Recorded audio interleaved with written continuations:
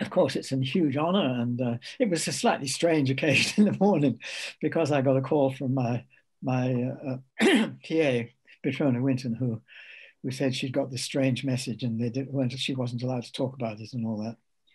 So it was all deadly secret at that time. And finally, I went and had a shower because I couldn't, I didn't know what would go on. And so they called me up. I was afraid, shall they call me up when I actually stark naked? And then I'd have to say, what were you actually doing at the time? It wasn't quite like that. But I suppose there was some expectation that, I don't know, I wasn't expecting to, for this event to happen. No, I wasn't expecting it at all. I mean, black holes are important in all sorts of ways, which I think are becoming revealed only relatively recently. Certainly in the formation of matter, galaxies and things are very dependent on the black holes in their centers. But they're also important because they are the reservoir of what you might call of the entropy in the universe. So one of the most important laws of physics we have is this thing called the second law of thermodynamics, which tells us that entropy increases, where entropy is, in very rough terms, a measure of randomness. So it's a sort of pessimistic law, if you like. It says things are getting more and more random as time goes on. But where does that randomness go? Well, when you have gravitating bodies, the randomness goes into them clumping together. And where they clump most is in black holes.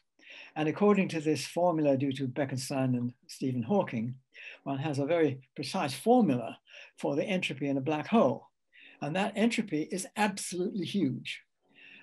For the black holes, as we keep observing bigger and bigger ones, we realize that the amount of entropy in the black holes absolutely swamps everything else. I think it's a bad thing. If you've got great ambitions to do science or something, it's a bad thing to get a Nobel Prize too early. I know people who got their prizes I would consider too early, and it spoiled their science. So I think if you're going to get a Nobel Prize for science, it's a good thing to get it good and old before you're absolutely clapped out, I suppose. But well, there's still something to do. But don't get it too early. That's my advice to people. No, it was a great honor to get it, and the work certainly went back to something I did in 1964.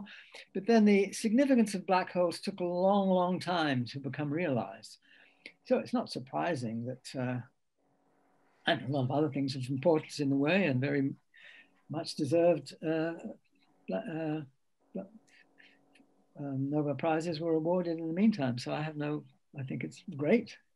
I have no problems about getting it. And I think I'm just about old enough. I think, I'm only in my 90th year, so I guess that's okay.